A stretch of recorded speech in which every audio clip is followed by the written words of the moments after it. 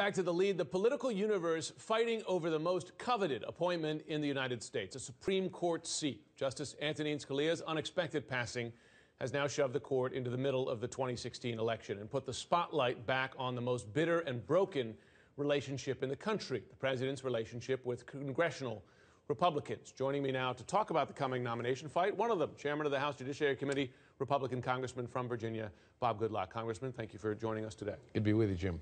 So, a few things to talk about here related to the Supreme Court. To prevent a floor vote on this nomination, you would have to have Senators Grassley and McConnell hold out for a year, in effect, and have a vacancy on the court for longer than a year. Now, there are conservative Republicans who say that congressional Republicans have given in the past, that they've broken ranks. Do you think that the Republican Party on the Hill has the backbone to stand firm on this, not allow a vote? Well, first of all, Jim, it's highly unusual to have a Supreme Court confirmation in a presidential election year.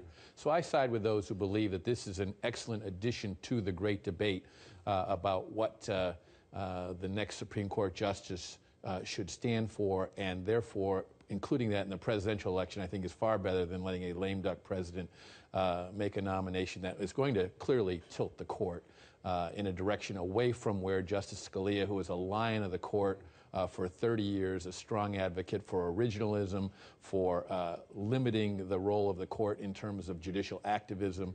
And so I don't think you'll see that happen. But the last time it happened was 1940, by the way. But then, as in almost every other presidential year nomination, the justice was appointed and then confirmed by a party of the same party as the president. Right. Where you have a divided party, this is unheard of. Well, let me ask you, can Senate Republicans hold out this long, in effect? Well, I think if they make it very clear that the people of the country should be making this decision through the presidential election process, then I think they will not only be able to hold out, as you put it, but go through the process in a way that makes it very clear that they think that ultimately this decision. Can I play devil's advocate just on that point? Sure. I mean, didn't the people of the country already voice support by electing the president twice? Sure. I know it's late in his term, but it's not like it came out of nowhere, right? It's very late in his term, and I think that given the stakes and given the clear direction that we've heard from a number of Republican senators already,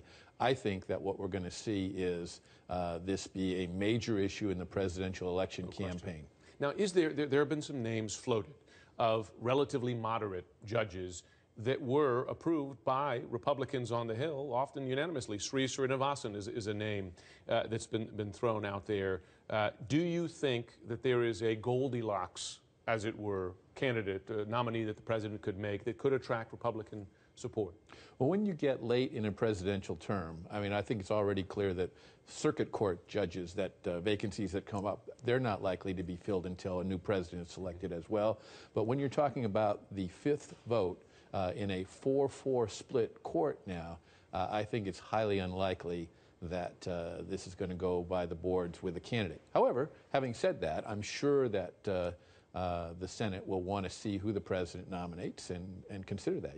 He could surprise all of us, but I would be very surprised. Sounds like you have an open mind there I would be very surprised if he nominated somebody that and the House doesn't get any say in this, by the way, but I or any of these senators would find to be an effective replacement for Justice Scalia. Final question. Are you worried at all about a backlash from voters for Republican lawmakers just not even allowing a vote on this and keeping a seat in the highest court empty for really more than a year, because you're getting into the next presidency and the process that it would take for the next president to pick someone and vet? Well, there's a process for handling cases. If the case is a 4-4 split, and by the way, many cases will not be a 4-4 split, but if it is a 4-4 split, then the holding in the circuit court below will be upheld.